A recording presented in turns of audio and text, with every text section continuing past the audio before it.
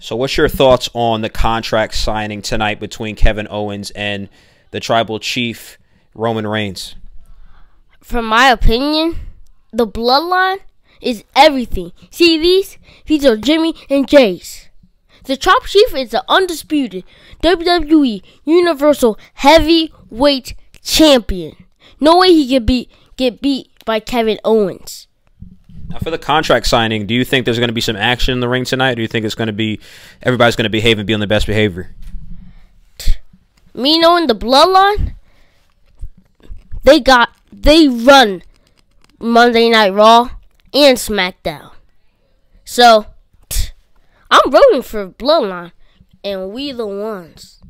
Absolutely, I agree 100% with you. I think the bloodline, they're going to do a lot of damage tonight. Great job, AJ. Thanks. And one more thing before I go.